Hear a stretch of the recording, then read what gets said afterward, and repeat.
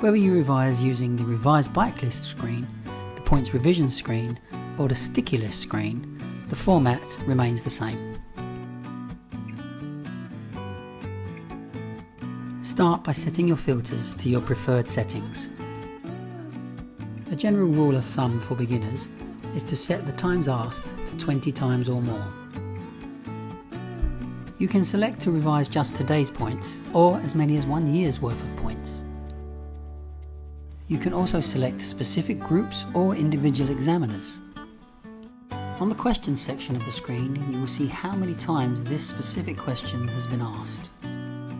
To the right, you will see how many points are in this revision group and how many you have revised so far. Say your answer out loud to yourself, then tap the screen to display the answer. You now choose if you were correct, sticky, or did not know. By selecting sticky, the point will automatically be placed in your sticky list for further revision. By selecting don't know, it will automatically be placed into your bike list screen, ready to be added to a bike list. Another way to test yourself is by activating the map. The map will randomly be off-center to make testing feasible.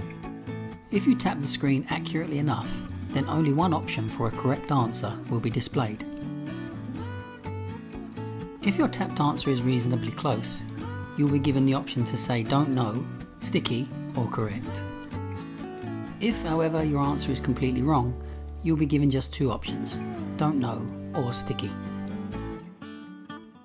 Whenever you choose to exit the revision, you will be given a summary of how well you have done.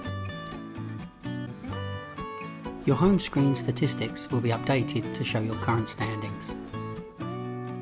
It is also important to note that if you set the filters here for postcode or category, your revision will only revise those postcodes or categories or both.